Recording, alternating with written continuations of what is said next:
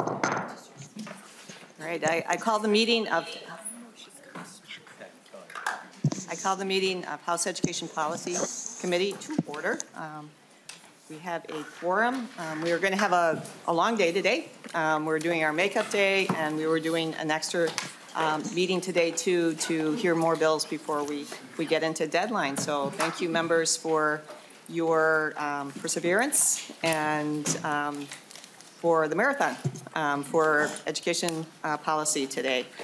So we'll try to keep things moving on the schedule and appreciate that if we will have time for a discussion, but if we can keep our remarks very succinct and pointed to our questions, would very much appreciate that. And then just a reminder to all testifiers today that we do have time limits and that we will need to move things along to make sure that we're hearing all of the bills that we would like to get to today. And we've got some great work ahead of us. And we will continue to be flexible during the day to make sure that we're meeting member needs. So thank you all for that indulgence ahead of time. Appreciate that. All right, we are going to hear our first bill of the morning, which is House File 1348. Representative Tabke is the bill author. Madam Chair. And Madam Chair. can do it. The minutes. Oh, well, I'm sorry, you're right. Minutes first. I appreciate it. Thank you. Thank you, Representative Frazier. He got He's what? He was. Okay. No, I think she looked at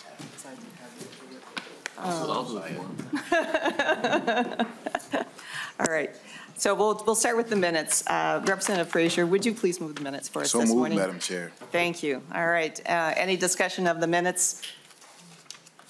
All right. Hearing none. All in favor of approving the minutes from, we have them from yesterday, Tuesday, February 28th. Please say aye. Aye. Aye. Opposed?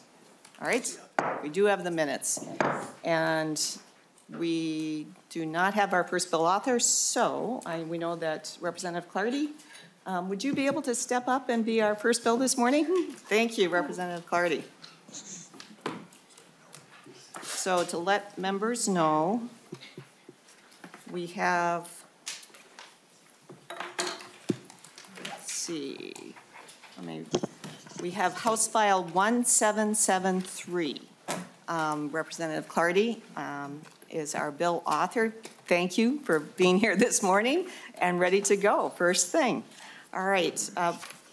Representative Clardy, I will move your bill, House File 1773, before the committee to be re-referred to the Education Finance Committee.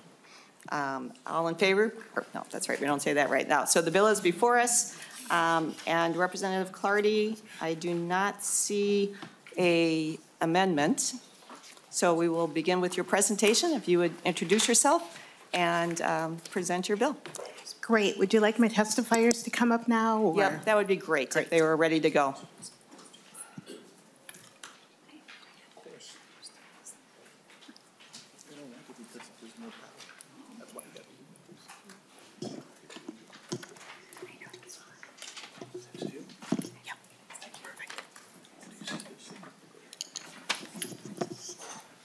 All right, Representative Clardy, please proceed.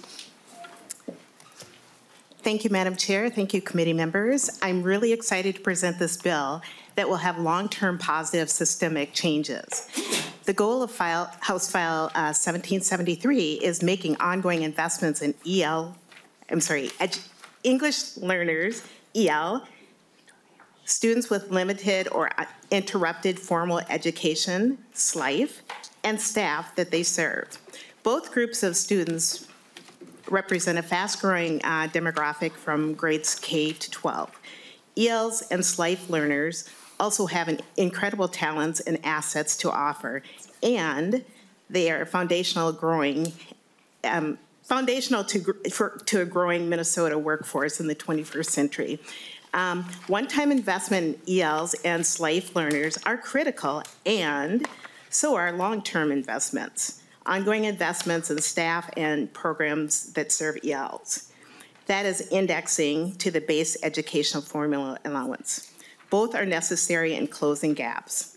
Both funding approaches present racially equitable ways for supporting staff and programming for ELs. Linking the EL basic skill revenue and the EL concentration revenue to the basic education formula allowance represents an incremental yet important approach to investing in ELs and SLIFE.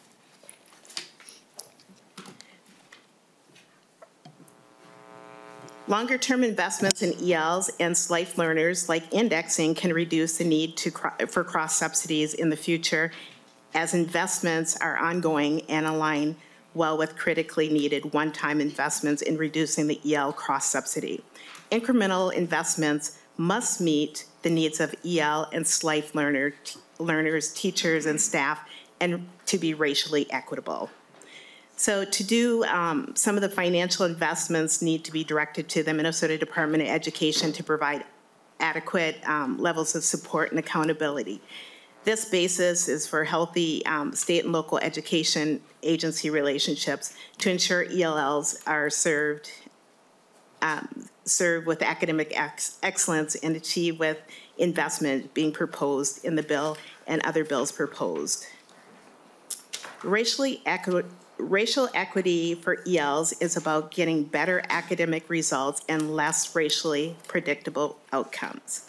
Strong state and local education agency partnerships rooted in support and accountability speak to that dynamic.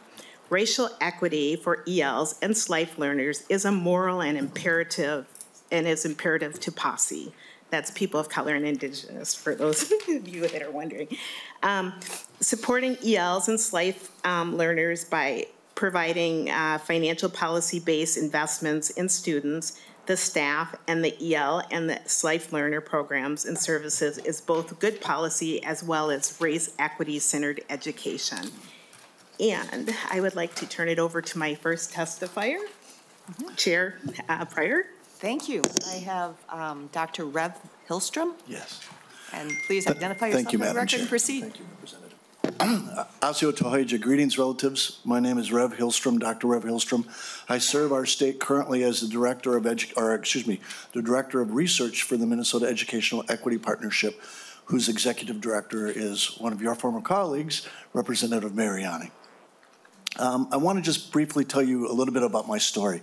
I was the Assistant Director of Teaching and Learning at that time, the largest district in the state, St. Paul, with well over 100 languages. I left there and went and took a position in the 5th largest district at that time, which was Osseo Area Schools, and my role was the Director of Educational Equity.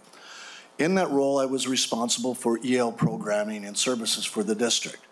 I did not have a microcredential, and that's actually the component of the bill that I'm here to speak about. It took me 2 years to grow into my understanding of what was necessary to support from a racial equitable position around EL students and emerging multilingual students. There are 4 areas that I'd like to briefly highlight that I needed to learn and that I think should be included in a microcredential that would lead to a more equitable opportunity for students. The first, as administrators, we are instructional leaders, and Minnesota educational leaders, I believe, would benefit from learning the best practices in the field of EL or emerging multilinguals, especially the shift towards what we are referring to as culturally validating pedagogy. I don't have time to go into great lengths with that, but there is a model that we are using called the CLEAR model through MNEEP that will help with that, and you'll see in our State of Students of Color report. The second is around data collection and analysis. Access data, we know many students are still spending longer than 7 years in our EL program, so something's obviously wrong there. Performance data, when we understand performance data is not a detriment to students, but within our system, it allows us opportunities to adjust our system. Third, behavioral data, and fourth, just student survey data overall. The third area is around family and student communication. I believe there's tremendous opportunities. Most districts get things out in English and maybe weeks or even never later in multiple languages to support. And the fourth is around financing education here in the state of Minnesota for our emerging multilinguals, which you alluded briefly to. The cross-subsidy right now that's currently at play isn't even enough to pay for the programming that is currently at play and is not sufficient in meeting the needs of our students. That said, I'd like to thank you very much for the opportunity to be part of this conversation this morning, Madam Chair. Thank you. Thank you. Next up is Rachel Higgins. Or I'm sorry, I read it in the wrong order. It is Heather Neiseth. But either one of you can go, and I apologize for skipping over. We're ready no matter what. All right, thank you. Good morning, Madam Chair and members. My name is Heather Neiseth, and I'm an English language program facilitator in District 196. I have had the honor, privilege, and pleasure of teaching multilingual learners since 2006. I'd like to start by telling you about one of my students and his learning journey. Jose first came to Minnesota 2 years ago from El Salvador at 16 years old. In El Salvador, the fields were Jose's classroom. Beginning at age 10, Jose spent his time growing and harvesting crops instead of attending school. Jose is a student identified as SLIFE, or a student with limited or interrupted formal education. Although Jose's knowledge of cultivation is vast, he is building his understanding of concepts taught in our schools. But for Jose, school is a gift and a privilege. When asked when he feels most happy, he responded, "When I'm at school." When I first started my teaching journey, Minnesota had 58,000 multilingual learners. 17 years later, there are over 79,000. That's a 36% increase, and the influx of multilingual students, including SLIFE learners, is expected to continue to grow. Because the landscape of students has shifted, so too must instruction. However, research shows that teachers feel ill-equipped to meet the needs of multilingual students. A 2018 study showed that over 70% of teachers stated their educational programs had not prepared them to provide instruction that meets the needs of English learners.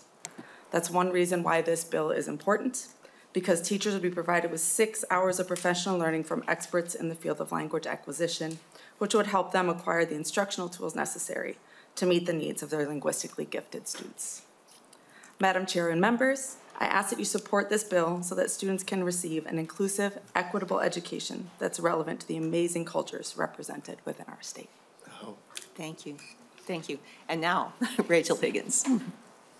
And please identify yourself and proceed. Of course.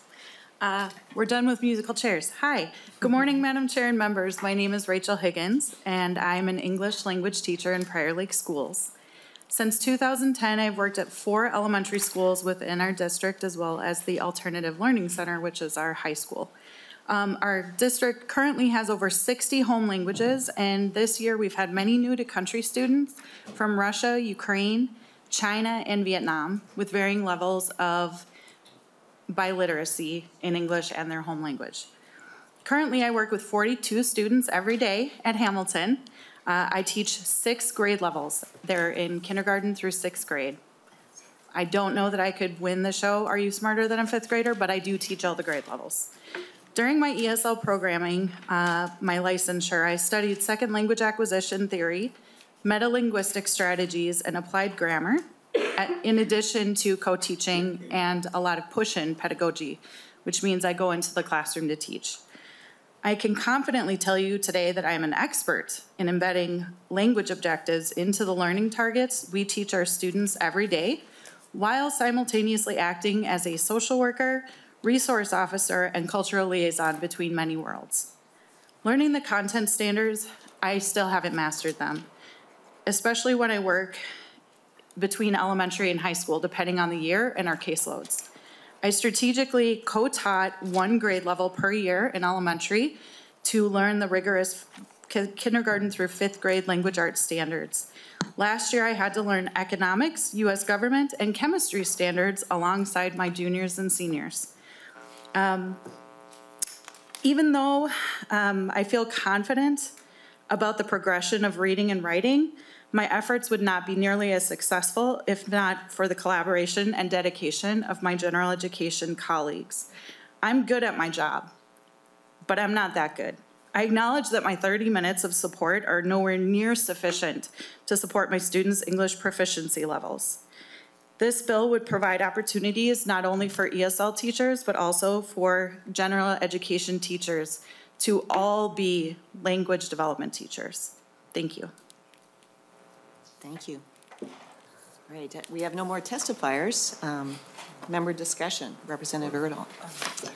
Thank you, Madam Chair. And just want to comment that, obviously it's very important to be able to understand and speak English when you're in our public schools. I was teaching back in the days where this problem was first becoming evident. Taught it in London Spicer, and we had a great influx, not a great, but we had several families from Vietnam in the early 80s in our school. And I can't imagine how it must have been for them, because I'm talking and they're not understanding a word I'm saying to them. One of them I was fortunate could interpret. So one day I had this, I was talking about immigration, and I had this question, trying to get an inspiring answer. It was, why did you come to the United States? I thought, escape communism or whatever. And my interpreter asked the question, and the student said, I didn't mean to. I got on the wrong boat. I thought I was going fishing. So we just emphasizing how important it is for programs like this. But one question that I have, and I don't know if you can answer, Representative Clardy, or perhaps someone from the department, but apparently for every dollar, 25 cents goes to the school districts, and 75 cents of this goes to the Department of Education. I'm interested to know why that is the case, and perhaps someone from the department can emphasize to us what expenses would be incurred by the department to do this. Yep. And Representative Clardy, I'll give you the option of answering or calling on our department. Perfect. I'm going to do a combination of both. All right. I'm going to call John Peterson, Dr. John, and I want to start off by addressing that maybe it's more of a question, but did you know that there's one person that's ahead of it, like the ELL department for the whole state of Minnesota? So that was the initial thought. The other piece is that I'm looking at possibly doing some different type of changes with the formula on that, but it was my initial sight on that piece. I'm also thinking about that maybe that might not be the route, that maybe it'd be more a better place to do LEAP, but I'm gonna actually turn it over to John. He didn't know he was testifying today, so thank you very much. And Will, if you would please identify yourself. And I guess we have a question. Sounds good, Madam Chair, members of the committee. My name is Leotawa Dr. Robert John Peterson, and community member. We are open, I think, to what is best for serving the needs of English learners in the state of Minnesota in equitable ways, and supporting those programs and the staff that work those programs. LEAPS was a very innovative policy frame that came out in 2014, and we believe that we need to strengthen that policy frame. And one of the ways to do that is through providing funding and resources to LEAPS to provide the department with the supports that they need to be effective in providing support and accountability to the school districts. The old saying is that a healthy relationship has both support and accountability into it. We also know that the local education agencies have been really strapped in terms of being able to provide the services based on the funding. And I'm sorry, but we also have someone else that can answer the specific question that came up, and I appreciate your comments right now. I think Mr. Uni from the department. Thank you, Madam Chair. Thank you. Thank you for addressing some of the concerns that we're hearing from our member. You're welcome. Madam Chair, my name is Ado Shudi. I'm the Director of Government Relations. I'm just kind of up to be able to field the question, and I may have to say I'm come back with the information. So Representative Erdahl, could you just repeat the kind of the direct question so I can have a little bit more Representative Erdahl. Thank you, Madam Chair. The question was that apparently of every dollar in this program, 25 cents goes to school districts, 75% to the Department of Education. And I'm just wondering if you can give some clarity as to how that money would be expended by the department. Mr. Oni. Madam Chair, committee members. So My understanding from the bill is that this funding would be used for funding FTEs or positions for doing data analysis, technical assistance, guidance to districts around accountability measures for the use of this funding. One of the things that we know, especially from data analysis in terms of performance and outcomes for our students who receive dedicated funding or are the targets for the dedicated funding, is that we know academically we want to see better outcomes. And so what we would be doing is using the funding for working with districts, working with our regional partners for implementing evidence-based best practices for math, for literacy, for English learning specifically.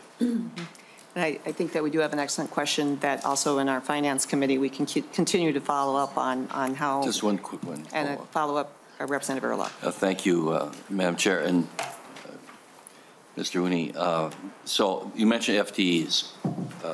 Would that be in the department or FTEs with school districts? Mr. Rooney.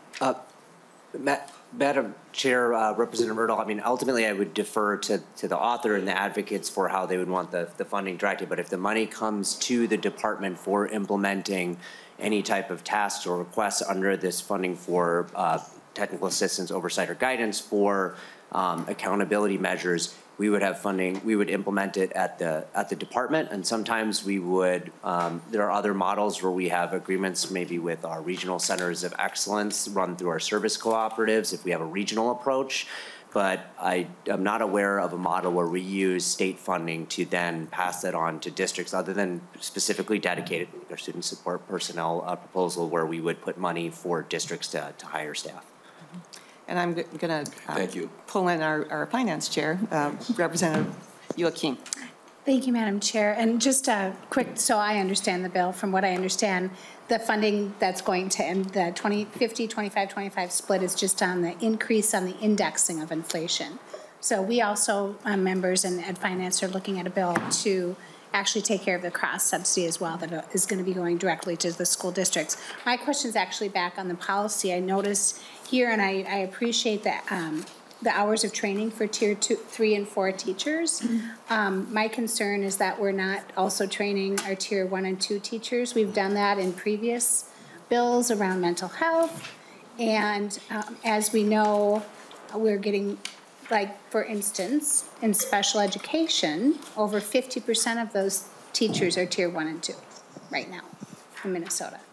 So I would want them to get some of this training as well, and maybe that's something we could discuss later, how that would look like. It might not be able to be the full 6 hours because a tier 3 teacher, I think it's 3 years before they have to renew, so that'd be about 2 hours a year.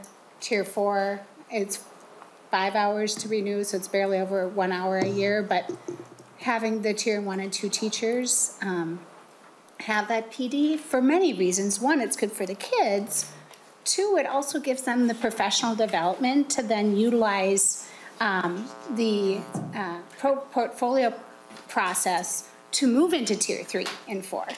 And they're not getting the professional development they need or the help from their district sometimes to do that. So just a thought to think about. Yeah, I think good consideration and something to consider as this bill moves forward of what that might involve. Representative Bennett, do you have comments at this point or questions? Thank you, Madam Chair. I'm just contemplating all this, and Representative Clardy, I appreciate the bringing up ESL because I think it's incredibly important for our districts. It does concern me that the focus seems more on the management level rather than the district level, but that's a funding question, so I'll leave that up. Thanks, that's all I have to say. Thank you, Representative Bennett. Closing comments, Representative Clardy. I think the time is now. We are dealing with a lot of systemic issues with our schools, which is evidenced by the achievement gap. So we have the opportunity to look at how to improve school systems by not only funding the ELL program to, close the achievement gap, but the indexing and then also the microcredentialing. So this is something I'm passionate about, and I know you are too, because no one likes to live in a state where there's such a large achievement gap. So thank you for your consideration, and I also am looking forward to discussing this further in the Ed Finance Committee. Thank you, Madam Representative Chair, Clardy. I'm sorry, Madam Chair. I just have a question real quick. I'm just looking on the Representative Mueller. the agenda, and we skipped over public testimony. There was someone who was signed up for the public testimony, and he's here. And so you're right, and I I did make a mistake, and Okay, so I just wanted to make sure we got discussion. So I know, Mr. Shaver, that we did miss your public testimony. Is there comments that we could quickly get at this point? And you can take the testimony. And I am sorry, my eye skipped over because there was a paragraph. And if it's going to be moved to finance, my comments are around finance. perfect. Thank you. Thank you so much for that understanding. All right. And with that, and I do appreciate that, and we'll look forward to those comments in finance. I renew my motion to re-refer House File 1773 to the Education Finance Committee. All those in favor, please say aye. Aye. All those opposed, please say no. The motion prevails, and House File 1773 will be moved to Education Finance. Thank you for being with us and being an unexpected testifier.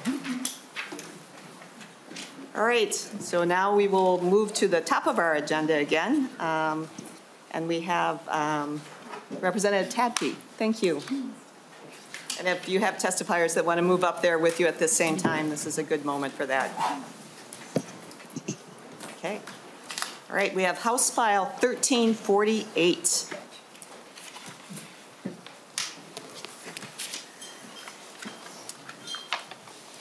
Thank you. Members, it is our intention to re-refer House File 1348 to the Education Finance Committee. And I will make the motion to bring the bill before us to be re-referred to Education Finance. So Representative Tapke, and I believe that you do have an amendment that we should adopt first. Yes, please. And would you please identify yourself and speak to your amendment? Thank you very much, Madam Chair. So my name is Brad Tabke, State Representative Shakopee, and we have together today the ESP Bill of Rights, which is a great bill for education support professionals, and the amendment, it goes more to the bill, Madam Chair, so I'd rather just add the amendment on, and then we can talk about the whole thing. So to move it right, to move the amendment first and then talk about the bill as a whole. All right. So any questions at this point about getting the bill in the way that the author would like it with the A3 amendments? All right. Seeing none, all in favor of adopting the A3 amendment, please say aye. Aye. Aye. Any opposed? All right. We have the bill now, House File 1348 as amended with the A3. All right, and so Representative Tapke, please introduce yourself again and introduce your bill as amended. Thank you very much, Madam Chair. Brad Tabke. Here today we have what I just announced as the ESP Bill of Rights, so educational support professionals.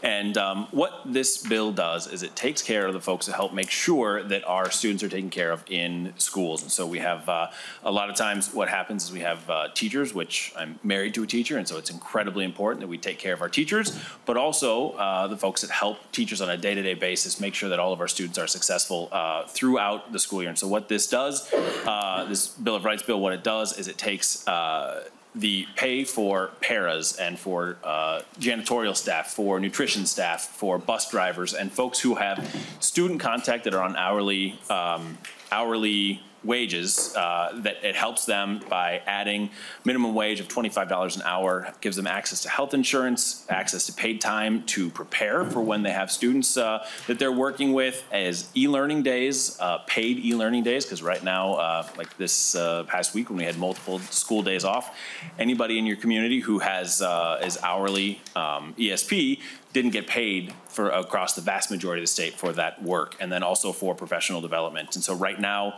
a couple stats for everyone is that the Osseo School District has 72 openings right now for paras, and they have openings of 14 school nutrition folks, and those start at $16.63 an hour, and their next step is only 34 cents. And so what happens there is that with the way current funding is and where things are at, is that this folks aren't able to get up to a competitive wage for paras and for nutrition and for the hourly workers in their school. And so it's really important that we help move that forward.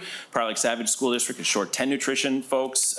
St. Peter School District is down 30 drivers for bus routes. And so there is a ton of need across the state of Minnesota. And so this bill will, it sets out what we want to do with the Bill of Rights, as well as funding mechanisms for that are above and beyond the formula, so that we don't have that push and pull between what money teachers get and what money ESPs get. And so this is on top of that, which we'll talk about in the Finance Committee when we hopefully get to there. And so, Madam Chair, we have two testifiers that I believe should be hopefully there on Zoom.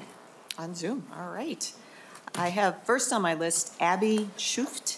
If you can hear us at this point, would you unmute yourself and identify yourself and proceed with your testimony?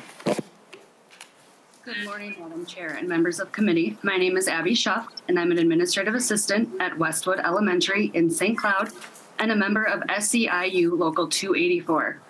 Thank you for letting me share our health insurance experience for the last 9 years. When I started with the district in 2014, our health insurance rates were cost effective and something that I was able to cover for my family. The small lawn irrigation company my husband works for doesn't provide health insurance.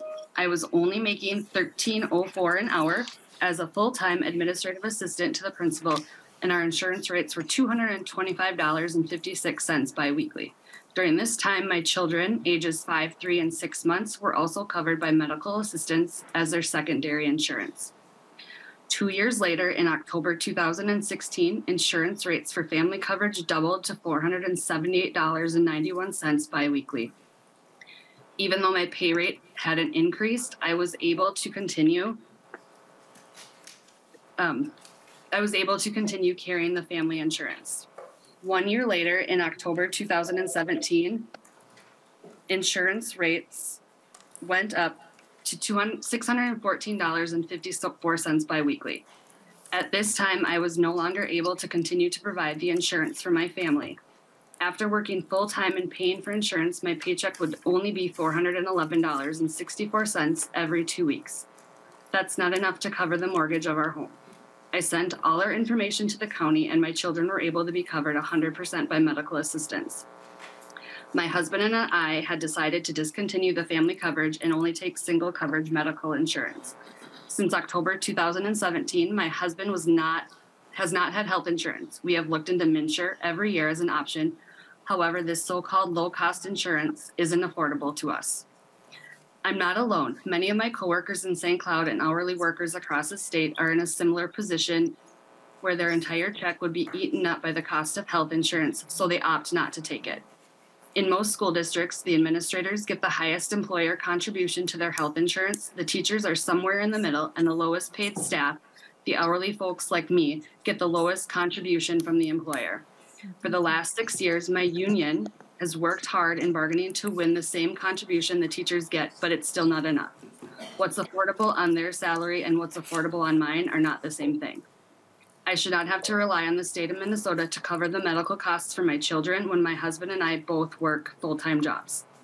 This not only makes me sad to not be able to provide this for my family, it makes me embarrassed and upset.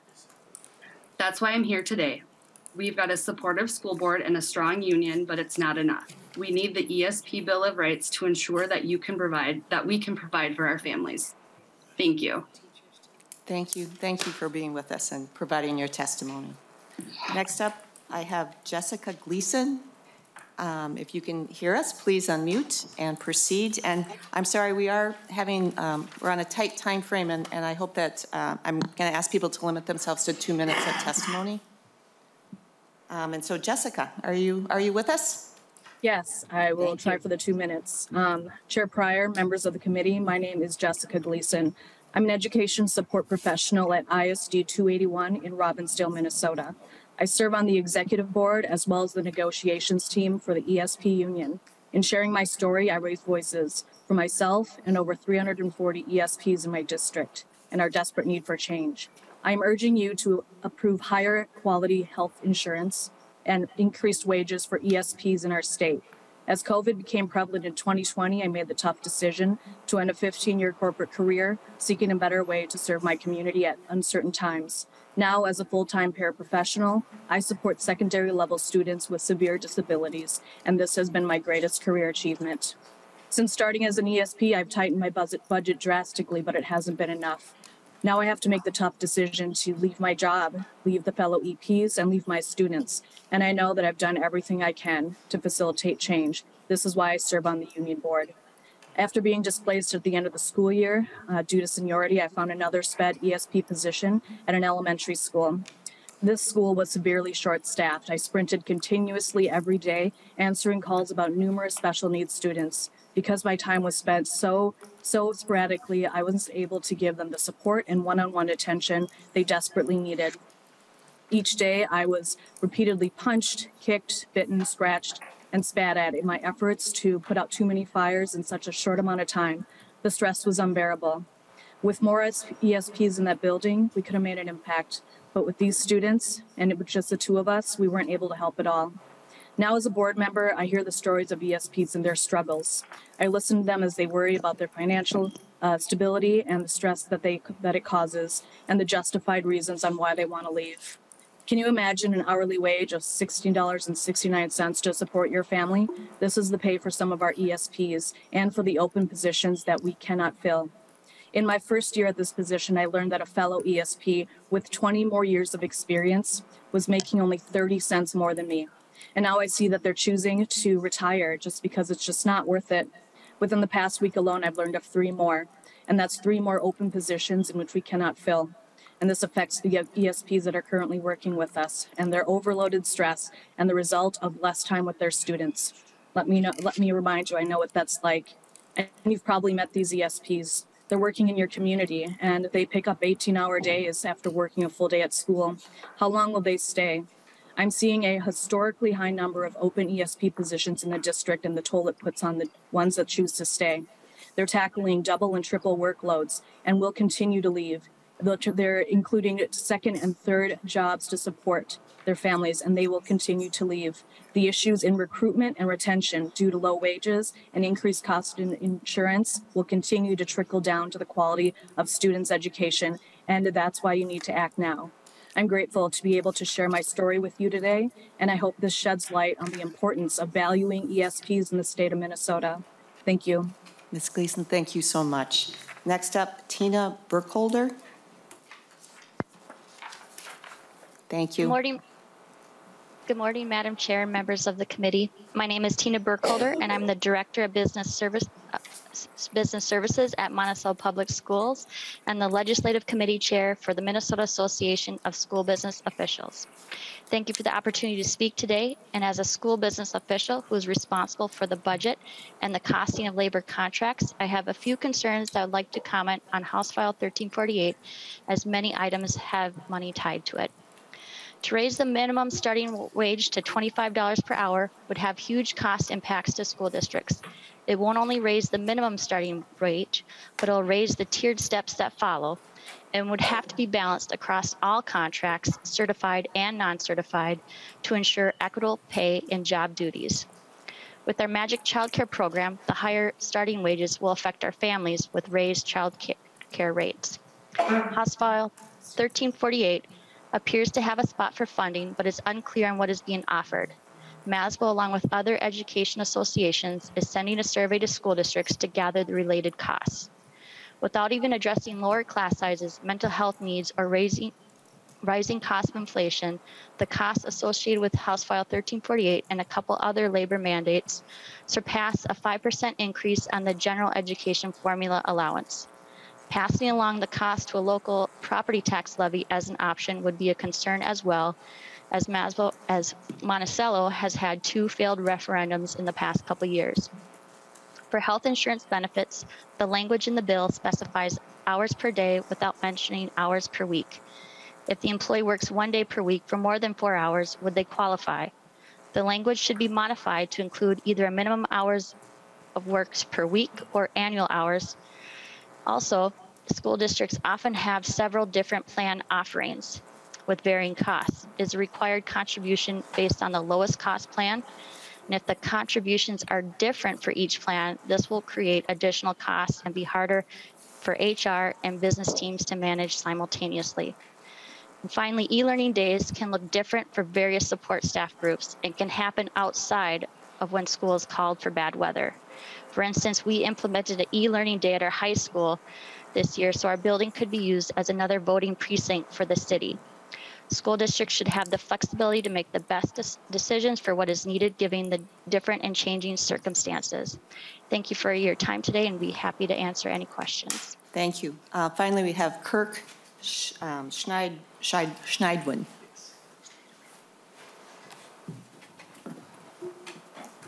Well done, Madam Chair. My name is Kirk Schneider, Executive Director for the Minnesota School Boards Association. We represent all 331 of our public school districts, and two important pieces of our mission are about supporting and strengthening the work of our elected boards. To strengthen the work of our boards, we offer training, and more training so they understand that the leadership of the board, administration, and the power of the staff create great working relationships among all folks. One of the key elements to this strong and supporting working relationship is trust. And House File 1348, in our view, sends a message to our school boards that the legislature doesn't trust our school boards to do the work that they were elected to do and required to do.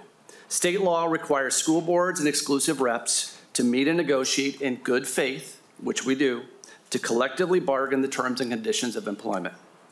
Terms and conditions of employment mean hours of employment, compensation, premiums to group health insurance, and employers' personnel policies affecting the working conditions. State law also states that public employer is not required to meet and negotiate on matters of inherent managerial rights. Every provision within this bill can be collectively bargained.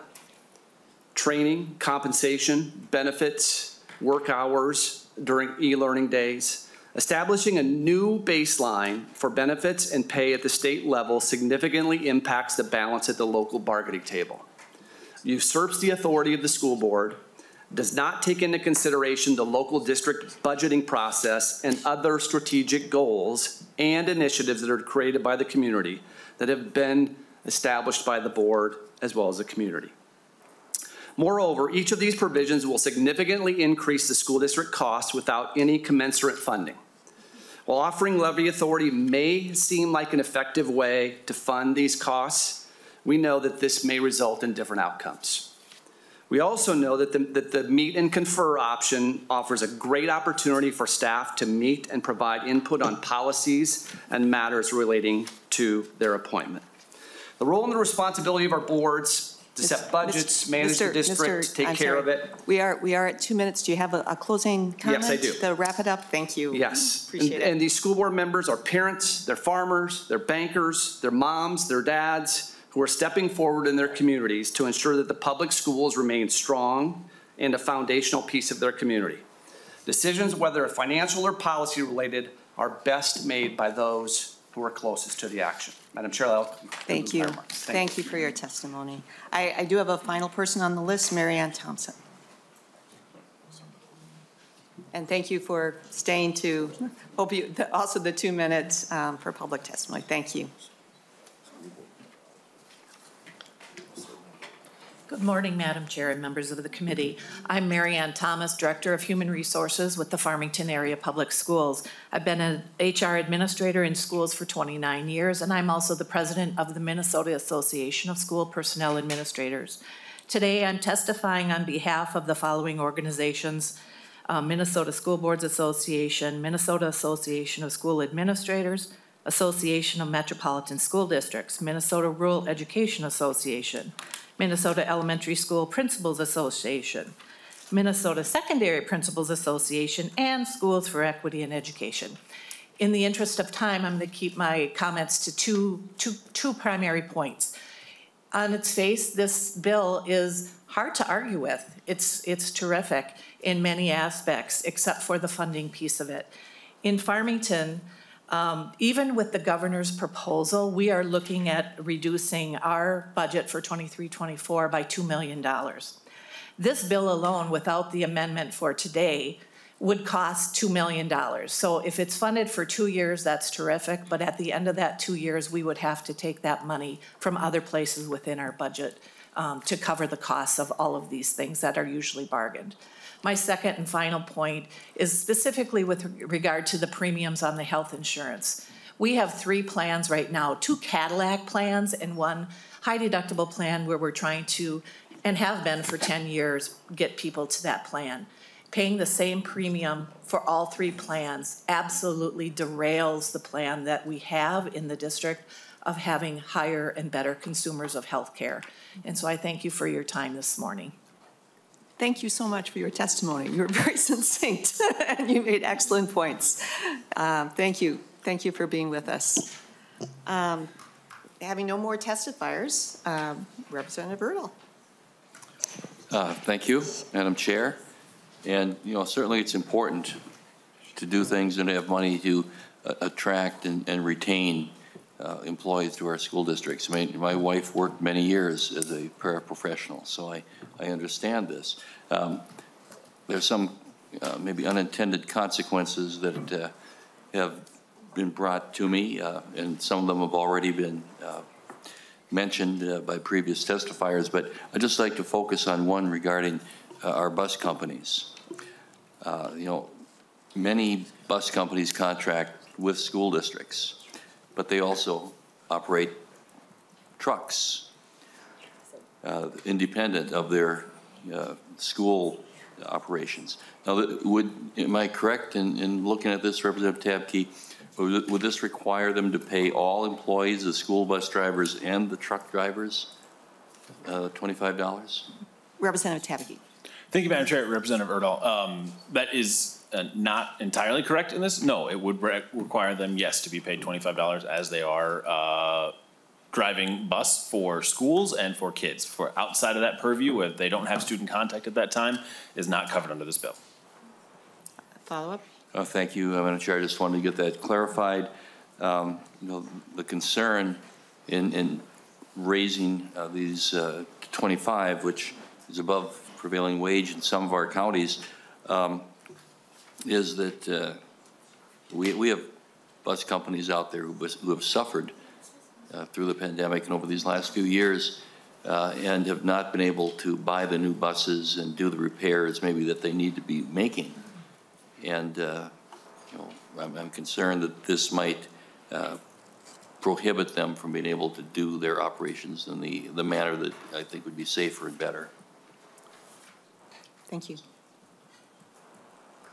Representative Bigberg. Thank you, Madam Chair. Thank you, Representative Tabke. This, I think, just at a very basic level, the goal of this bill, Representative Tabke, is admirable. We want our paras, our bus drivers, our cooks, custodians to be able to provide for their families. I mean, that's kind of the basic gist, as you and I have talked about it. But obviously, I have significant concerns. They were echoed by many of the testifiers. But really, the big concern is the long-term implication, and we can talk more about it in finance. But with that school property tax covering the employee health premiums, that we have just seen in different contracts that's blown up budgets and would have significant concerns about that. But again, I think the problem you're trying to solve is admirable, but as testifiers talked about, there's just a huge financial concern that will hamstring districts for years to come. Appreciate, and we knowing that those financial, particularly those financial concerns would be heard in our next committee. Representative Joachim. Thank you, Madam Chair. Just a quick question, and I'm sorry we haven't got a chance to talk about this, but on the health insurance piece, do we know about how many districts provide health insurance to paras and what the usual hour rate is? From the ones I've talked to, districts may offer and say, if you work 6 hours a week, you can get health insurance, or if you work 30, but they're not getting the hours in that week to actually be able to take advantage of that health insurance. And the concerns I appreciate you trying to tackle the concerns with the e-learning days, because we're starting to see districts instead of pivoting to snow days where they wouldn't have to pay their employees unless we had a snow days bill again, which I don't want to go through again. But the e-learnings, a lot of districts, our district just went to an e-learning day and our paras were paid. But some districts aren't doing that right now. And I do want, this is important to address in this to make sure, because the paras are still needed during e-learning in many cases. There's some questions buried in there. Choose which ones you want to answer. I haven't had enough coffee today. I heard a couple questions in there and so Representative Tapke, take it away and respond to what you're able to. Thank you, Chair Pryor. And so with this, yes, that is absolutely one of the pieces that we're trying to get at with the health insurance side of things, is that there's a cap, and we don't want, there's often a cap for many paras to being able to access health insurance within the school district because it has a cap of hours, and so we don't want to be going just under those hours. So we want to make sure that everyone is covered in here. I don't have the data to exactly how many do cover and don't cover that, but I'm sure that we can get that for when we come to finance to talk about the formula as to how this is going to all be paid for as a significant amount of concern, and rightfully so. I have been working with my local district on this bill and running through it with them to make sure that we have paths forward that do not injure districts, because we all have the same goals of making sure, as the testimony was up here, of smaller class sizes. And we don't want this to impact that piece, but we also want to make sure that everyone in the school districts are taken care of, and we don't want to be second-class employees on things. We want to make sure that everyone is contributing to the health and the education of our students. So that's where we're headed with all of this, and I'm very open to talking to anyone who wants to talk about it as we go forward. Thank you. Representative Bennett. Thanks, Madam Chair. I'll just make some comments, and I'm going to throw out some questions that you can or don't need to answer either way, but for our bill author. But first of all, in regards to Representative Erdahl's comments, in the bill language, it says all employees, and it does not stipulate student contact. So I'm thinking districts, this will affect all employees. I know this isn't a finance committee, and we'll have further discussion there, but just a comment about this. In other committees, in our finance committee, we're hearing property tax relief, which I think is great. We're doing that for our taxpayers. And yet, in this one, then we're turning around saying districts can levy for this, and we're gonna raise that. And so it's like putting money in one pocket of the taxpayer and pulling it out of the other pocket. And I don't think that seems very fair or transparent. And lastly, I'm just wondering where bargaining units fit in. Are we intending the state to take the place of our local bargaining units and also our local school boards? Are we having the legislature act as state school boards? I don't think that's right either. This, I believe this is brought forward in good faith, and these employees are very important, but this is a local issue and it should stay local. So thank you, Madam Chair. Thank you, Representative Bennett. I'm going to turn to you, Representative Tapke, to respond as you're able, and then also roll right into your closing comments. Will do. So Representative Bennett, thank you so much for those questions. It is not accurate to say with this bill that it is money coming in one pocket and out the other pocket. That's just not, that is not what will end up happening in this bill. This is obviously not the finance committee, so we're not talking all about the finance piece, but just to set the table for when we are at finance, that is not what will happen with this bill. I mean, it is simply, it is making sure that we have, that we are taking care of the pieces that we need to be taken care of as we move forward for the school districts. And from the legislative perspective, in closing, this bill is intended to set the floor of what our values are and what we care about and what we make sure is happening within our school districts. And that's what I believe the legislature is here for. We're not trying to usurp power from anybody. I'm a mayor, I'm a former mayor, local control guy. Like, that's what I think that as many of the decisions as possible should be made as local as possible. And this, it simply is not following that track, as districts have been pushed so far by not being funded by the state that people are not getting what they need in order to live full lives, as we heard from the testimony. So I just look forward to everyone's support, and also reiterating that I'm very willing and wanting to work with anybody who wants to work with to find solutions for this, to make sure that folks are paid adequately and they have access to benefits in our schools. So thank you very much, Madam Chair. I appreciate everyone's support. Great. Thank you, Representative Tapke. And with that, I renew my motion to re-refer House File 1348 as amended to the Education Finance Committee. All those in favor, please say aye. Aye. Opposed? No. All right, the motion carries, and we'll hear more in House and Education Finance. Thank you, Representative Tapke, for being with us this morning. All right. Next up, we do have Representative Jordan, who is with us.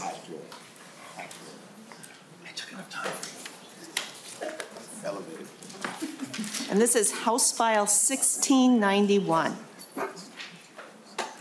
As you look through your packets on our next bill.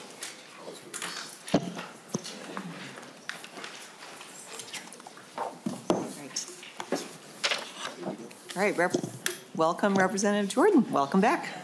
All right, House File 1691. It's our intention to re-refer HF 1691 to the Judiciary, Finance, and Civil Law Committee. I will make the motion to bring HF 1691 before the committee to be re-referred. So great to have you here, Representative Jordan. I don't see an amendment, and so please introduce yourself and introduce your bill. Thank you.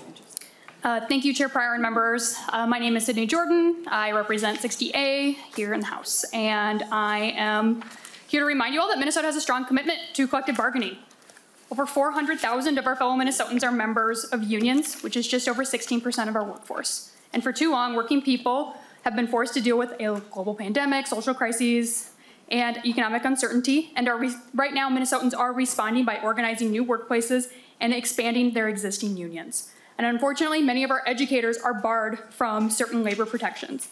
House File 1691 addresses these barriers by allowing our Tier 1 teachers and early learning educators to join in the bargaining unit, extending due process protections for early childhood, family education, and adult basic education teachers, so the educators of our youngest and oldest students in public schools have the same freedom to speak out about what's happening in their classrooms as other teachers. This bill clarifies the ability of teachers to negotiate over the proper use of e-learning days. It aligns probationary periods between cities of the first class and other school districts, so no teacher has to spend 6 years on probationary status, and returning probationary periods to 60 days for 3 consecutive years instead of 120 days, so we do not penalize people receiving treatment for cancer or giving birth to premature children. The latest change in this bill expands the mandatory subjects of bargaining to include staffing for all public employees and class sizes, testing, and student personnel ratios for school employee unions. We know that educators care about much more than their compensation. They want control and a voice over the learning environments that their students are learning in, and they want to have a voice in the future of their profession. It is time for state law to reflect that. Over the past years, we've seen strikes at 2 of the largest school districts in the state, including mine, over teacher interest in negotiating class sizes. We cannot pretend any longer that this is not a working condition our public employees face. This bill recognizes the power of public decision-making and allows transparency about how staffing decisions are made at our schools. Please support House File 1691. And I know Ms. Para is going to go over, this is a large bill, and not all of, and some of it has been examined in the Labor Committee, some of it will be examined in subsequent committees, and I'm hoping that Ms. Para can go over the sections of the bill that are relevant to this committee.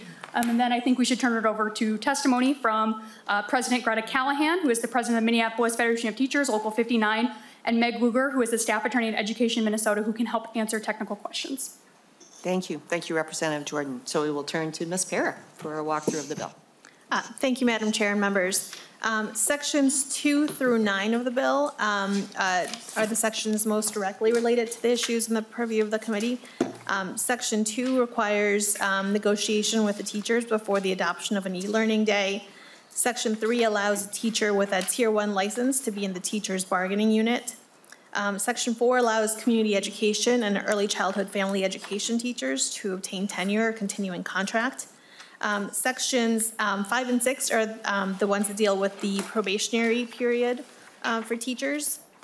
Section 7 modifies the definition of public employee for purposes of PELRA so that temporary or seasonal district or charter school employees would be counted as public employees. Section 7 modifies the definition of teacher for purposes of bargaining.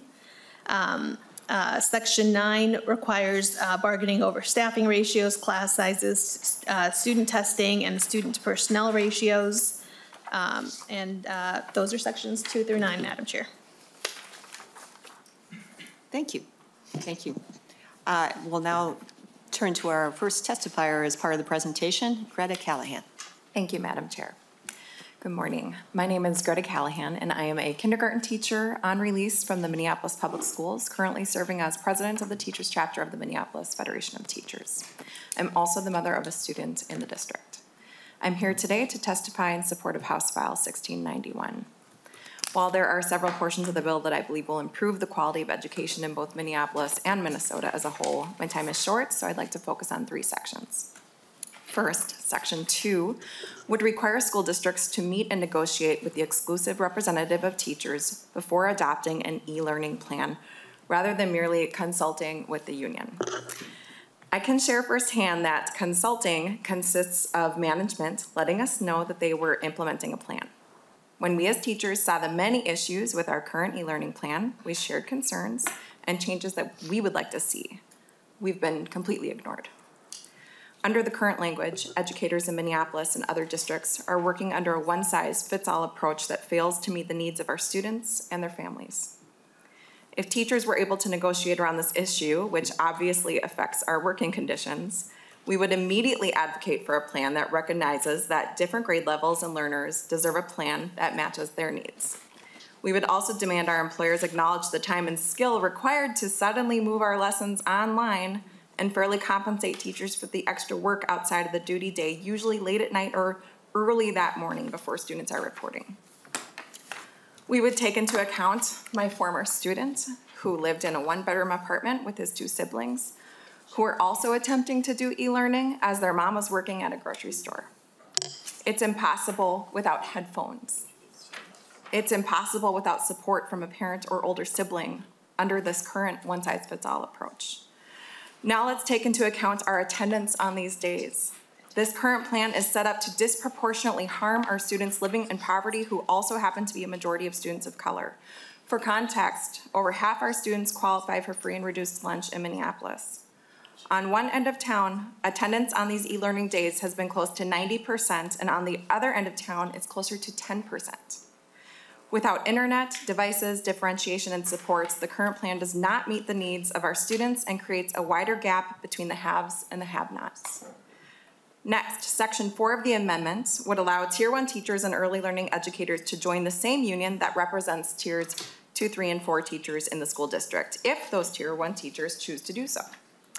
Many of our Tier 1 teachers in Minneapolis are Black, Indigenous, and people of color who come from communities that have been historically oppressed and disadvantaged. In my role, I spend each day in a different building talking to teachers in Minneapolis. And every single day, I have Tier 1 teachers coming up to me asking what they need to do to join our unit, and they share examples of why they so desperately need the same protections that their peers have. Allowing them to join with the other teachers in their work sites will be empowering. It'll raise their pay and give our Tier 1 teachers more protections against discrimination in the workplace. Bringing them into our larger union will also make MFT and unions like ours more effective advocates for all our teachers and communities by adding new voices and fresh perspectives to our union's deliberation and bargaining goals. I'd also like to highlight Section 10, which I do think is relevant for this committee, which would expand the mandatory subjects of bargaining to include class sizes, testing, and student-to-personnel ratios. As you may know, MFT and many other unions of educators have been raising these issues at the bargaining table for several years, always over the protests of negotiators on the other side who believe these should stay the prerogatives of management. They're simply wrong. Our schools are not businesses. Our students are not market share. They're humans who all deserve a world-class education. It's not just about me trying to teach 40 kids at a time. It's about 40 kids needing to learn at one time. They deserve individualized attention, differentiated instruction, small groups, and the ability to develop relationships with their teachers and classmates. That's impossible when we have kids sitting on wall heaters because there isn't space to add more chairs to the classroom. When maximum class sizes or counselor to student ratios are put into a contract, it's an enforceable promise to everyone about how that school will operate for the next 2 years. It's a promise parents can count on when they're making enrollment decisions. It's a promise educators can look to when they're making career choices, and it's a sure sign to students about how much their school cares for them. Without contract language, those promises mean nothing, which is detrimental to our students' education. I support House File 1691. I believe the provisions in this bill and those under discussion will improve learning conditions in our schools, give parents some welcome clarity about how their children's schools will operate, and strengthen the labor movement. Thank you so much. Thank you. We now have 3 public testifiers, and I have first up from our department, I believe. Yes. Megan O'Reilly. Close. Please identify yourself and proceed. Thank you, Madam Chair and committee members. My name is Megan Ariola. I use she, her pronouns, and I'm the legislative coordinator for the Minnesota Department of Education. Thank you for allowing me to speak in support of the language in HF 1691 that aligns with Governor Walz's legislative platform for education, specifically sections 3 and 4 of the bill. Section 3 of the bill removes a prohibition on Tier 1 licensed educators from joining a collective bargaining unit, allowing all educational instructors to join a collective bargaining unit if they so choose, affirms their importance to their students and their school communities with the same level of professional union protections as their other teacher coworkers. Section 4 brings early childhood family educators and adult basic instruction educators who are licensed through PELSB within the definition of teacher for purposes of receiving continuing contract rights, ensuring that all teachers have access to opportunities under continuing contract rights like participation in teacher development and evaluation, protection during layoff without notice, and due process in the event a proposed termination of the teacher's contract affirms the value of teaching as a profession. As this legislature and the population as a whole looks at solutions to the nationwide teacher and staff shortage, these provisions are one part of the larger picture of our shared goal of getting caring and qualified educators in the classroom and retaining them through a supportive teaching and learning environment. Madam Chair, Representative Jordan, thank you again for allowing us to speak in support of these provisions. Thank you. And actually, if our next 2 public testifiers could come up at the same time, then we'll be able to move more quickly. I have Mary Ann Thomas, and then Kirk Schneidwind. Thank you. And I do apologize. And I do have Ms. Thomas up on my list first, so if you would go ahead, identify yourself and proceed. Great. Thank you, Madam Chair and members of the committee. I'm Mary Ann Thomas, Director of Human Resources with the Farmington Area School District, and I'm here to testify today on House File 1691 on behalf of school board superintendents and principals. So this bill has a lot of things, and I know I don't have time to speak to all of them in it, but we do have some concerns regarding some of the provisions in this bill.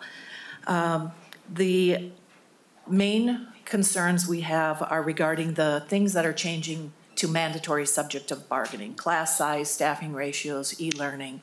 And the reason that we have concerns with those are primarily financial, in that the whole budget is only so big. And if you lower class size, that means we have to hire more classroom teachers. If the total budget for the school district stays the same, that means we're going to have to cut other things. We're going to have to cut custodians. We're going to have to cut paraprofessionals. We're going to have to cut administrators. And so that remains a concern for us. In addition, the probationary period reducing from 120 to 60 is very concerning. We are hiring people for the long term. We want to make sure we get this right for learners. And even if, let's say we go to 100 days, that allows people to take their FMLA leave if they so need to and still be able to evaluate them. But 60 days doesn't do it. isn't enough time. There are a number of other provisions within this bill that are concerning both from a cost standpoint and from an implementation standpoint. But due to my time frame, I'll just thank you for my testimony, and I'd be happy to answer any questions the committee might have. Thank you. Thank you. All right. Madam Chair, my name is Kirk Schneider, Executive Director for the Minnesota School Boards Association, and because of the time issue, again, I will emphasize to the issue around the probationary teacher period.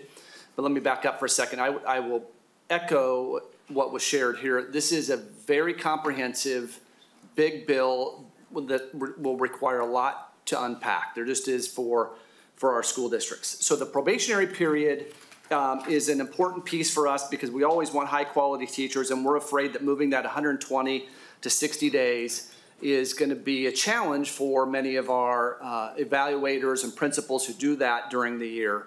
I think the default to that is that many times, as we know, when we go through the ULA or the unrequested leave process, that when in doubt, districts are going to do that. And I think that's the challenge, is when you have young rising star teachers and they may not have hit their stride in the first year, in the first 60 days or 90 days of the evaluation. I think that's an opportunity that needs to be addressed. I think the second part that we are concerned about is again, the terms and conditions of employment have expanded, as noted here, expanded to a point where almost every issue for our boards will be required to have a negotiation. And the legislature gives strong direction to local school boards to govern and manage and take care of their district. And we are concerned that many times if these become a term and condition of employment, that whether it's on student testing, the length of day, or whatever the issue may be, is something that will slow down the process and the progress that districts are making. And thirdly, I will just point out is the issue around the data practice changes that are being made in the bill.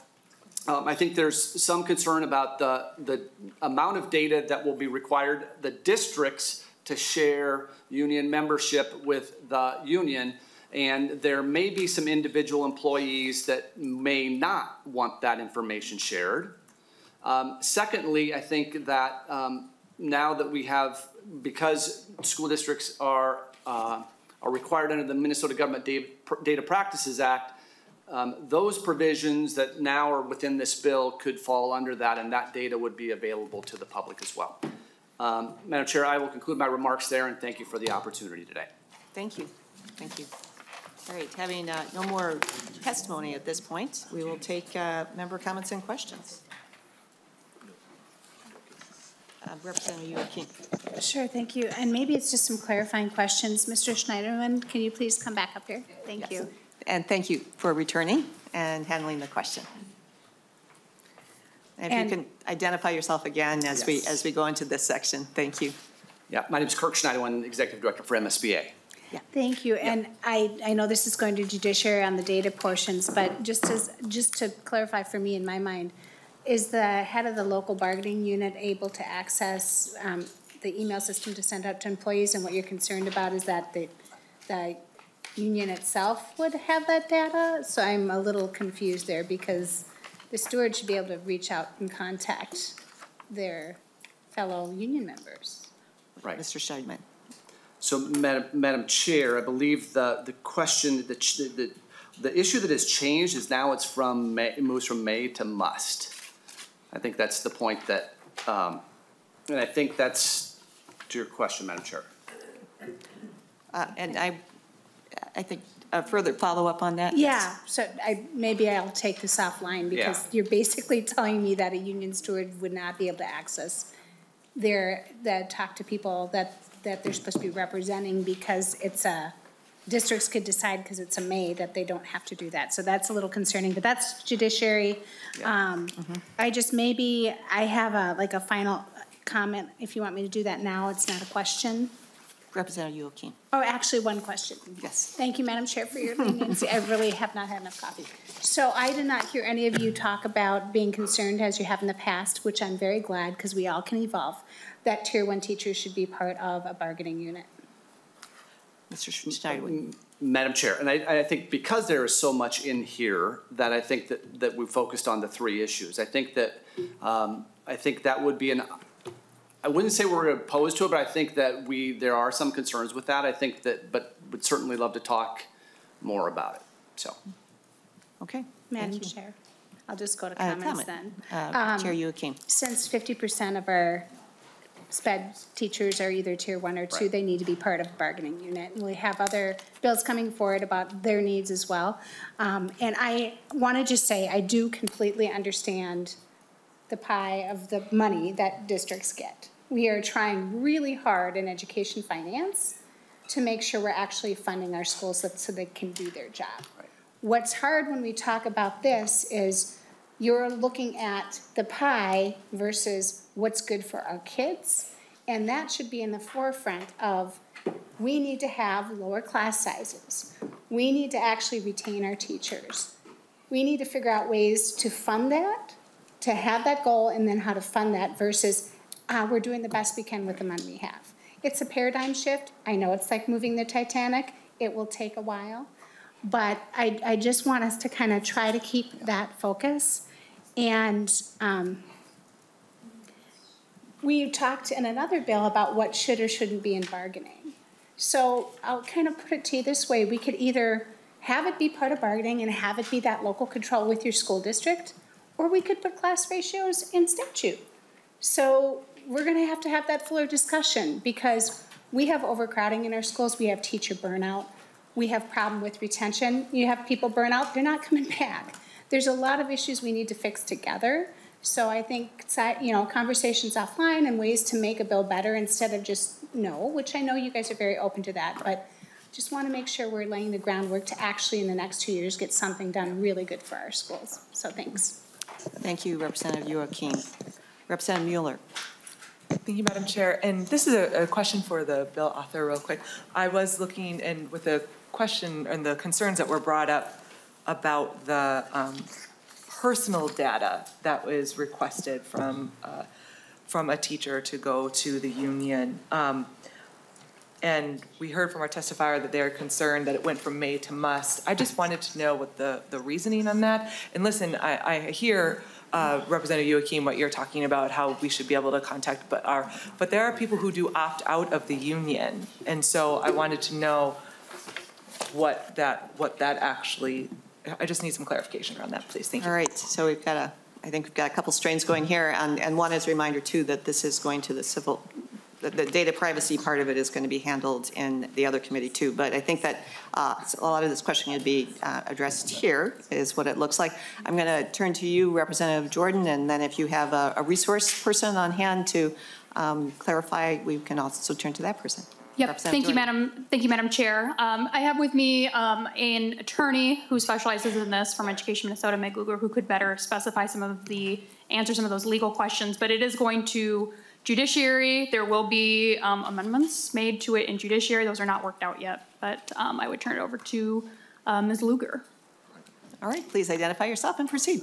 Good morning, Madam Chair. My name is Meg Luger-Nicolai. I'm an attorney with Education Minnesota and here to represent our 80,000 members. The question that Representative Mueller has asked, I think, is an excellent one and raises an important point. Since 2018, no one is required to be in a union. However, prior to 2018 and thereafter, unions have an obligation to represent everybody in a bargaining unit, irrespective of their union membership. And so what this means is we may need information in order to duly represent someone, even if they do not choose to be a member of the union. This enables us to get that information without, for example, having to go to the Bureau of Mediation Services to ask for an order, which obviously increases cost to everybody. And so, the other thing to keep in mind, and at risk of sort of trying your patience about jurisdiction, this language is limited to the information necessary to carry out the functions of Chapter 179 and 179A. So it is not we don't get people's dental records from when they were 5 or anything like that. What we need is the information that's relevant to folks' job duties. Mm-hmm. Thank you. Follow-up, Representative Mueller. Thank you so much. Appreciate that. There's a difference between getting my information and talking to me as an employee than getting my personal information. And that's something that I think that should be clear. I understand what you're saying, and that even though people who choose not to be a part of the union, you still have the obligation to represent those teachers, even though, I mean, that's for another conversation, but that's something that, I mean, that's still me as an employee versus me as a person. And so that's something that I just think is really concerning, that you would have my personal information. You know, as we look at these things where we've heard now with the testimony about how this is really usurping our school boards and our local school boards and our local bargaining units, I hear what you're saying, Representative Joachim, that either, you know, we all have the same goal of making sure that we have teachers who are able to do their jobs, that we have students who are able to learn, that we have smaller class sizes, and that we're trying to fund, and I know this isn't finance, and I'm not on finance, so this is the only time I get a chance to say it, is the fact that we want to be able to fund schools adequately. Well, you know, frankly, we have been putting, I mean, it's 40% of our budget, and I'm not advocating for any decrease in it. I'm simply saying that maybe as a legislature, we would actually direct more of it to our local schools. And maybe then they are actually able to lower class size, because then they are actually able to hire more people, or actually able to do this, pay its teachers more, whatever it is. But how it's set up right now, we have so much restricted funding for certain things that it isn't able to address the things. And simply putting it in statute, and the either or thing that you just said about either, I wrote it down, either we mandate you do it in your local bargaining unit, or we put it in statute. Well, frankly, there is another option, and that other option is to make sure we have unrestricted funding. So there is something. I'm sorry you're the one who said it. So that's what I'm saying. So and so there is another option. This isn't an either or. There is always an opportunity for us to unrestrict some of this funding and put it directly to our school boards, directly to our classrooms, directly to our teachers. And frankly, simply saying that we as a legislator have to mandate that is exactly what our testifiers have said that they don't want, because it does usurp their authority. So thank you, Madam Chair. And as customary, when we're directly addressing someone, I will give a moment for response. Thank you, Madam Chair. Chair Joachim. Thank you, Madam Chair. Anybody that knows me, I'd be happy to talk education finance with you at any point in time. But no, what I was trying to get to that is that we need to start putting the kids first. And with the class sizes and everything else, we have to get a handle on this. And we can either let people negotiate that at the local level, or we're going to have to start doing something up here. And that's just where my head's at right now, is focused on the kids. And I know we keep saying that education is 40% of the budget, which is great. But when our budget pie may be shrinking because of the proposals, let's say they did in a press conference yesterday on taxes, that 40% gets smaller then. And so I just wanted to reiterate the importance of making sure that we're putting kids at the center of the focus of our decisions here. And thank you for letting me have the time. All right. Good spirited debate. Representative Bakeberg? Yep.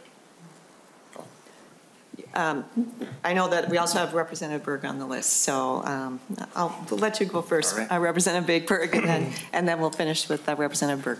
Thank you, Madam Chair. I would 100% agree. We need to put kids first. I would hope that there's not a person in the room that would do that. But those of us that are in schools on a day-to-day basis understand that that doesn't always happen. So I think we need to go back to a previous comment, and we need to trust our local school districts. They are working with the resources that we give them, and they are squeezing every cent out of the money that they get from us, and being very creative in doing that. So we need to do that. I have significant concerns. I don't think it's shocking to anyone in the room that there are a multitude of issues in here. I would echo our testifiers, so I won't belabor the point. I want to speak and just be very clear. I was a member of Education Minnesota when I taught. And I'm an administrator now, so I'm not. But I want to make it maybe more to our Education Minnesota partners. Outside of the metro, there is a lot of distrust that I hear constantly about Education Minnesota from your members, that you don't represent them and their interests, and that you're more concerned with Minneapolis and St. Paul, to be very frank. So I've had people say I'm being bullied to join the union. So when I see things about personal data, that concerns me, about personal emails, personal phone numbers. Education Minnesota members have reached out to me and said that to me. Okay, they have said that. That's not my words, that's your members' words. So when you're saying you're representing your members, I would just encourage you to get all of your members' feedback. And that's hard, and I get that. But I'm gonna just end with, let's get back to putting kids first. Let's do that. Let's put kids first. And part of that is paying teachers and paying paras. So we have the best ones in the classroom. I don't disagree with that for a minute, but the mandates within this are just not going to help kids, period. Thank you. And I'm going to, our bill author, Representative Jordan, for comments at this point. Madam Chair, this bill doesn't promise any outcomes. There's no mandate on class size in this bill. There's no mandate on staffing ratios in this bill. This bill merely says that they can be negotiated on. And so that when districts are saying, look, we have a major budget shortfall, or look, we have this many resources, we're trying to prioritize class sizes, or we're trying to think about how much time we want children in assessments that aren't mandated by the states or the feds. This gives those educators a voice over what's happening in their classroom. It doesn't mandate what happens in their classroom. That is still a local control issue that needs to be negotiated between districts and their bargaining units. Representative Berg, I have Representative Frazier still on the list, and then we'll go to Representative Bennett, and then back to our bill author for closing comments. Thank you. Representative Berg. Thank you, Madam Chair. Real quickly, the data piece of this keeps coming up. It came up in labor. I expect it to keep coming up. I'm a flight attendant. I'm required to give my employer my personal information as it changes if I move, as it changes if I get a new phone number. I am required to be contactable. They have my personal information. I'm a person and an employee. Teachers are required to be contactable by their administration, by their schools, as a person, as an employee. Unions disseminate critical information to their members. As a union steward and as a president of my local, my members contacted me all the time when we needed to go to grievance procedure, arbitration, any of the things that affect their actual job, which is also in conjunction with the employer.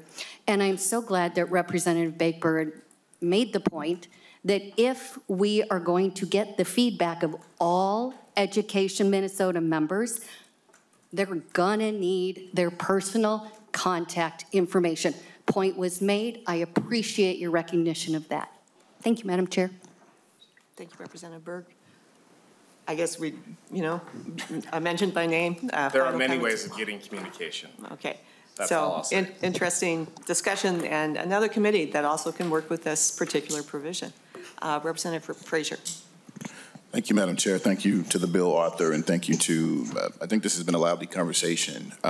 Quickly to what Representative Bakebird said about the contacting with Education Minnesota members. I've had the honor to travel a fair bit around the state to talk to different educators. And they're not all going to agree on the same thing. The agenda is not going to be the same. But I've also talked to folks that are in districts that say, the district doesn't support me. The only connection and resources and support that I feel is from my union. My union's fighting for me. They're advocating for me. They want to address the issues that are in my district, disparities, discrimination, racism, inequities. They help me address those issues. Without that, I feel like I'm on an island and I don't have that support. So I agree, you should talk to all folks, but that goes both ways. You have to talk to all folks. To the bargaining piece, adding these issues to mandatory bargaining, I know from years for actually sitting at the bargaining table, and I'm unique. I've been on the management side, so I've been on the side where it said, no, we're not gonna bargain it because it's not a mandatory subject of bargaining, right? And we closed the door. And I've been on the labor side, where we absolutely know that it's important to bargain that. I heard someone say that we want to give folks that are closest to the action the ability to make some change or address issues. I don't know how much closer to action you get than the folks that are in the classroom, to those teachers and those paras. And they're here asking that you give them the ability to help shape something better for our kids. And I think that's important that we keep in mind. And we are talking about our kids, and we got people here that are fighting for our kids. So I want to center that as we do this. And again, this is about the ability to bargain these things. It's not forcing anyone to agree to any particular term and condition. Just the idea to bargain it. We shouldn't be afraid to bargain things, especially when we're looking to focus on what's best for our kids. Thank you, Madam Chair. Thank you, Representative Frazier. Representative Bennett. Thanks, Madam Chair. Quick question and then a comment, if I could. And for the bill author, can the school, in here it says the school email systems, the union is guaranteed access to the school email. So my question is, can that email be used for political purposes, such as campaigning?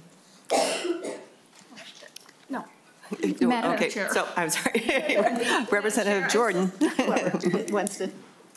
Madam Chair, Representative Bennett, no. Okay. Representative Bennett. Thank you. And is that clarified in this bill language or somewhere else in statute? Representative Jordan. Chair Pryor, Representative Bennett, I would defer to Ms. Lugar for that one. Madam Chair, Representative Bennett, that's clear in, there's case law that's relevant to this in out of St. Louis County, and there's another Court of Appeals case which makes clear that public funds can't be spent for electioneering activities.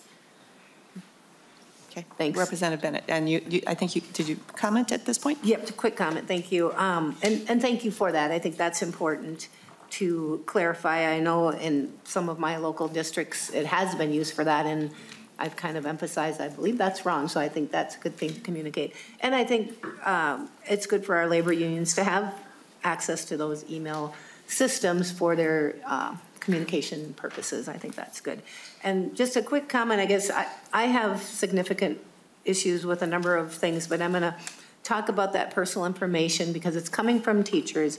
And I know for me, I guard my personal cell number and email, and I would like that choice. So I would encourage you to put an opt-in for that. I just think that's the respectful thing to do. It might be legal to ask for that or whatever, but I think respectfully, whether it's the person's a union member or not, that's just a respectful thing. So thanks, Madam Chair. Thank you, Representative Bennett. Closing comments, Representative Jordan. Thank you, Madam Chair, and thank you, committee, for your time. I will be brief. Our teachers' working conditions are our students' learning conditions. Teachers want to be able to advocate for their students' learning conditions, and this bill gives them the tools to do that. So I ask for your support. Thank you. Thank you. Well, with that, members, I re-refer my motion to, just a second. Judiciary, Madam Chair. Yes, I got to get the right bill number, too. All right, I turn down, there we go. All right. I renew my motion to re-refer House File 1691 to the Judiciary, Finance, and Civil Law Committee. All those in favor, please say aye. Aye. Opposed? No. No. The motion carries, and the bill moves. Thank you, Representative Jordan, for being with us. As you all may remember, we have an extended time today as part of our Makeup Day, our snow day. And next up is Representative Lead Bennett.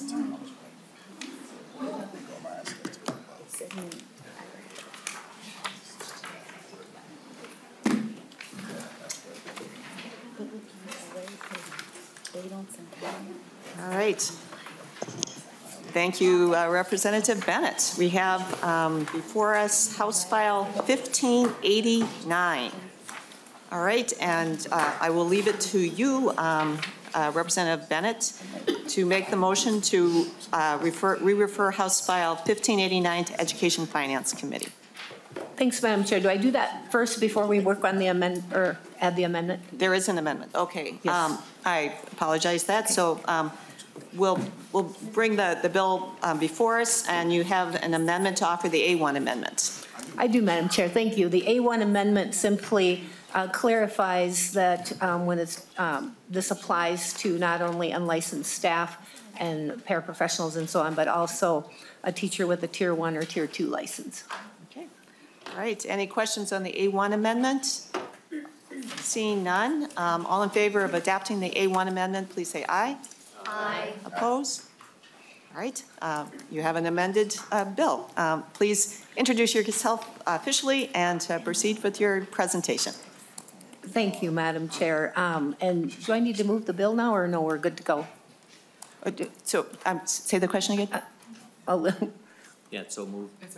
All right, yeah, so we have, right now, we have House File, the 1589, is that the right number? Before us, okay.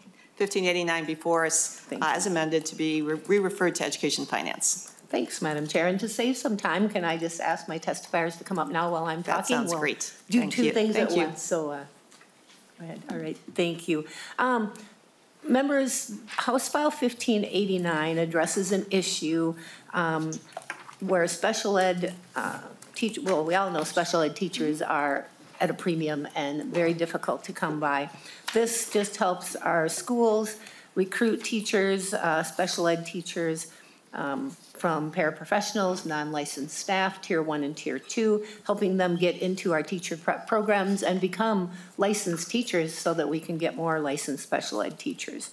This is very similar to what is called the Grow Your Own program, which we have heard before. And actually, quite interesting, we'll hear about this, I think, but the Grow Your Own program actually came from rural Minnesota and started with some of the people we're going to talk to, or will talk to us here. And the word grow came from the rural farmland area, so I thought that was kind of an interesting background. But with the Grow Your Own program, it has really become unusable for our rural schools.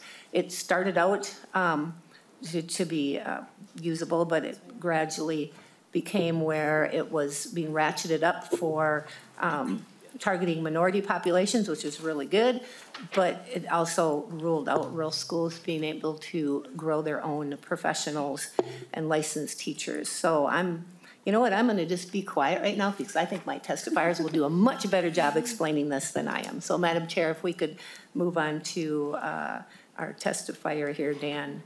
All right. Please identify yourself and proceed. I am Dan Armagas. I'm the Executive Director for the Southern Minnesota Education Consortium. I'm here today to support House File 1589, the Special Education Teacher Pipeline Program on behalf of MSBA, MREA, MESA, and the MESA organizations. This committee is aware of the teacher shortages that our districts are currently facing. Finding licensed staff is becoming more and more difficult. This is nothing new in the field of special education. We have been facing this challenge for years. SMEC formed in part due to the challenges of finding properly licensed staff.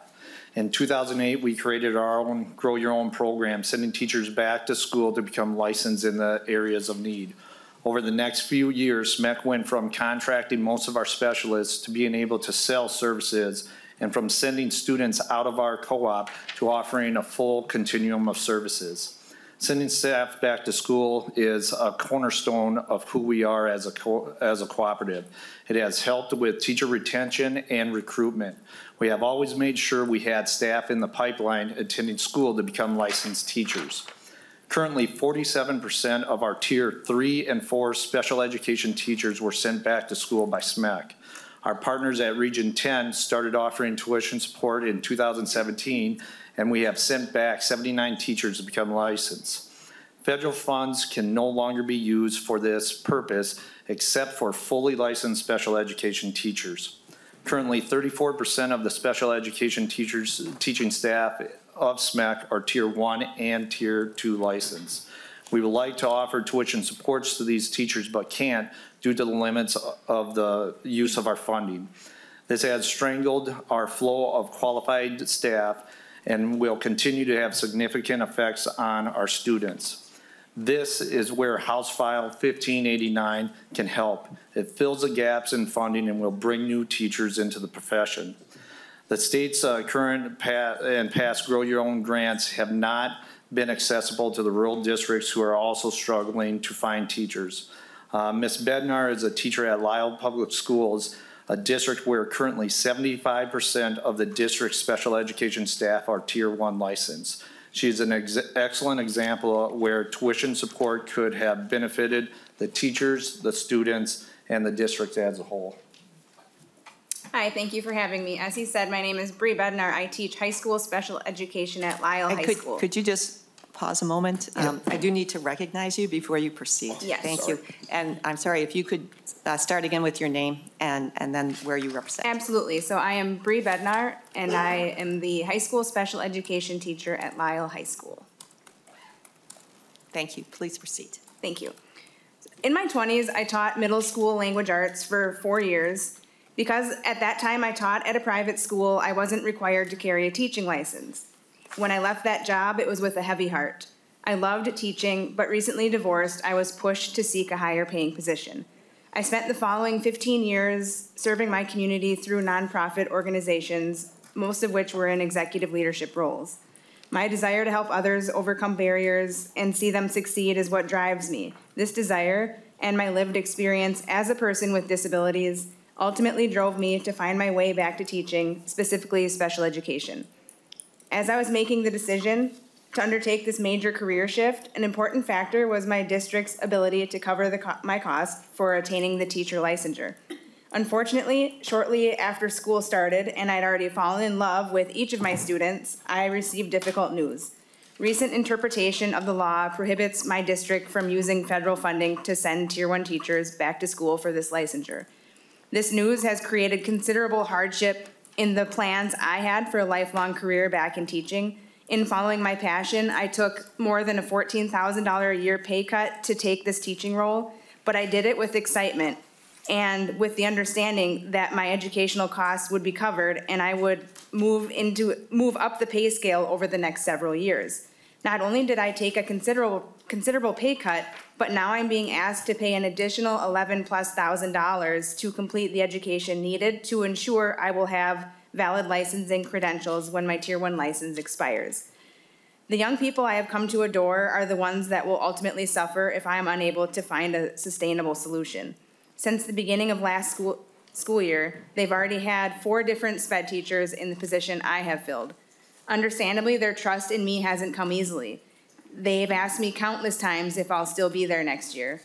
My students deserve consistency, as well as a highly trained educator. I want to be this for them. For Minnesota's future, the cost of not having qualified educators in special education is astronomically higher than the tuition I need to move forward with securing my state-mandated credentials. Thank you. Thank you. Thank you. We'll go to public testimony now. And I have up Shayna Morse.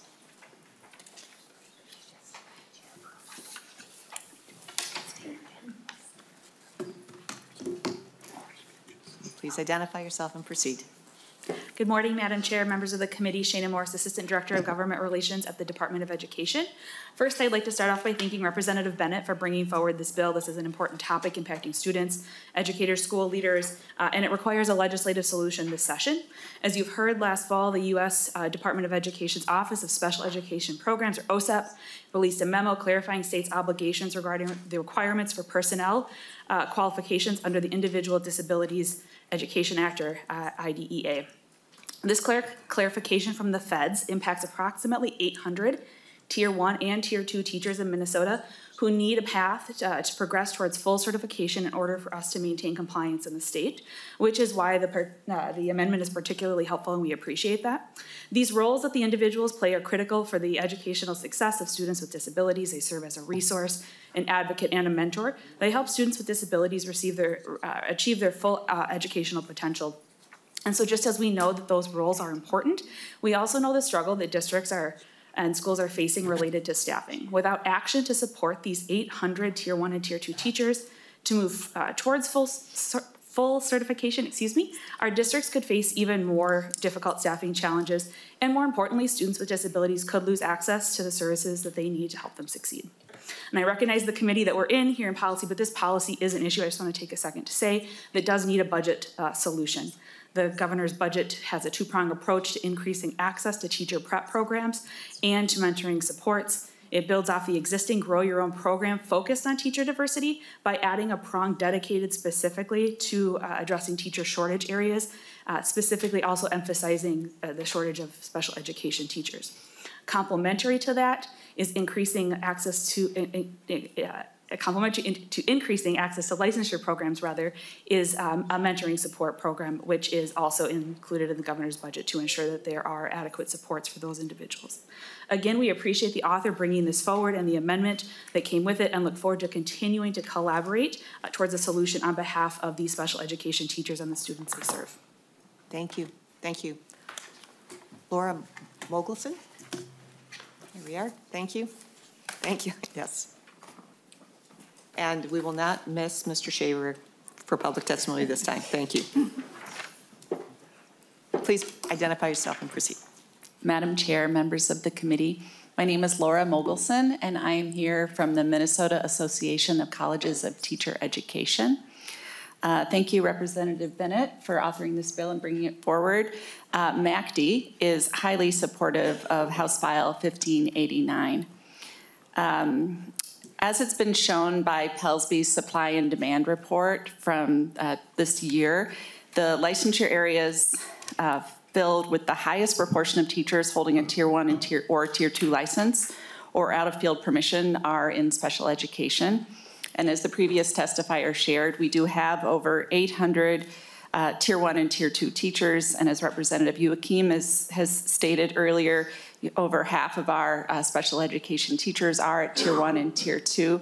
And so this policy and funding is clearly needed in our state to help prepare and support the Tier 1 and Tier 2 teachers, as well as the many, many paraprofessionals that are in our districts. Thank you. To receive a high-quality teacher preparation and earn a Tier 3 special ed license. MACD is very excited to collaborate around solving this problem. We've actually been talking with our colleagues at Pelsby about this for quite some time. The memo that came from the Office of Special Education Programs, which the previous testifier also talked about, is of great concern to us, and we feel like it's very important to bring our state into full compliance with IDEA rules, and this legislation will provide the needed support to help move our Tier 1, Tier 2 teachers to the Tier 3 license. We also are very supportive of the fact that it will reach all of Minnesota, not just the metro area, and have many, many members who are willing to provide programs and access. So thank you, Madam Chair. Thank you. All right, our last public testifier, Mr. Schaefer. Thank you. Chair Pryor, members of the committee, good afternoon. My name is Matt Shaver. I'm Policy Director at Allies. We're a statewide education advocacy nonprofit working to ensure every Minnesota student has access to a rigorous and engaging education. I'm here to testify in support of House File 1589 as amended. I want to thank Representative Bennett for taking our feedback and thoughtfully amending the bill to make it even better. There's a very real shortage of special education teachers statewide with unique local and regional and even within district challenges, and access to effective educators for students with disabilities is both a moral and legal imperative. House File 1589 would create another means by which the state can address these shortages by creating resources for districts to partner with board-approved prep programs to increase the supply of effective educators to support students. We're strongly in favor of making state funds available to educators who are interested in enrolling in board-approved teacher prep, whether they are paraprofessionals, district staff, or Tier 1 and Tier 2 teachers who choose that path for additional training. This is a grant program that has the potential to do a lot of good for students and our educator workforce. Thank you, Representative Bennett, for your leadership on House File 1589. Thank you, Chair Pryor, for the opportunity to testify. Thank you all for your public service to our state. Thank you. All right, that's it for public testimony right now. We can turn to member discussion. Yes, Chair Joachim. Thank you, Madam Chair. Quick question. Actually, first, thank you, Representative Bennett, for bringing this forward. This is a really important bill. Thank you for the amendment. One thing, and I wanted to thank Ms. Mogelson too from coming forward, because I've been speaking with MACD, because one of the concerns I have is making sure that there are programs out there in Minnesota for our SPED teachers to take while they're still working, so they're not leaving the classroom, and that are accessible and affordable. And it sounds like we have some really great Minnesota-based folks that can do that. So I, was wondering if you're considering, as this bill moves forward to finance, to put something in here that they have to collaborate with PELSB to figure out what those programs are. We do that with the Grow Your Own program. And then also, I would like to see a focus on those tier 1 and 2 teachers that are currently in the classroom, moving to the tier 3 with this money, because that's the immediate problem. And then moving into more of getting more teachers into the classroom for SPED as well. And I had to laugh. I've gotten like 3 texts that I could have subbed today because I forgot to block off this month in the classroom. So yes, I know how important that is as a SPED para to get this help into the classroom. But if you could look at those 2 things, and we can talk offline too. But any comment, Representative Bennett? Thanks, Madam Chair, and absolutely very open to that. We need to make this bill the best we can so it actually works. Mm-hmm. Thank you. I've not seen any other member discussion at this point. Lots of agreement that this is an important bill that we're bringing forward right now, and that fortunately we'll be moving it to Ed Finance and talk about how to really make this happen in our state right now, because it's time. We have to do it. So closing comments, Representative Bennett. And if I can just throw out a reminder, we're going to still do a vehicle bill right after this. We'll just take like 30 seconds. Closing comments, Representative Bennett. Yeah, thank you, Madam Chair, and thanks so much for hearing this bill.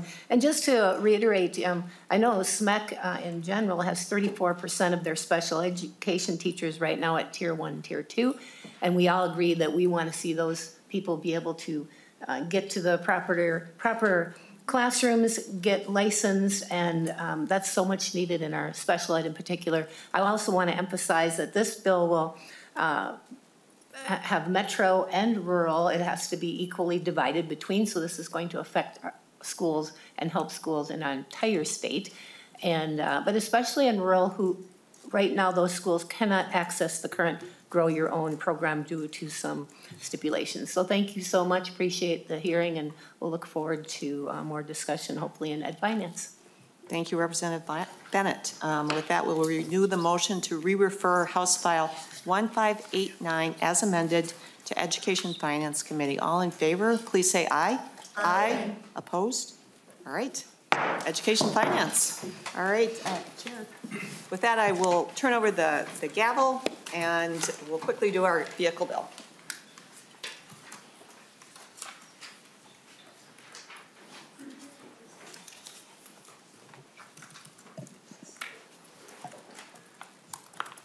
Very good. Our final bill up for consideration today is House File 1313, coming to us from Chair Pryor. And Chair Pryor, would you like to make a motion before the committee to re-refer this bill to the General Register? That is my motion. Thank you, Mr. Chair. Wonderful. Now that the bill is before us, Chair Pryor, please introduce your bill. This is House File 1313. It's a vehicle bill, which we hope we don't need, but you never know, so here we go. Appreciate your support for this. Wonderful. Any discussion from members? Seeing no discussion or questions, Rep. Pryor will now renew her motion to re-refer 1313 to the General Register. All those in favor, please say aye. Aye. Aye. Opposed, no. Very good. The motion prevails. Thank you, committee. And we are now adjourned. Thank you.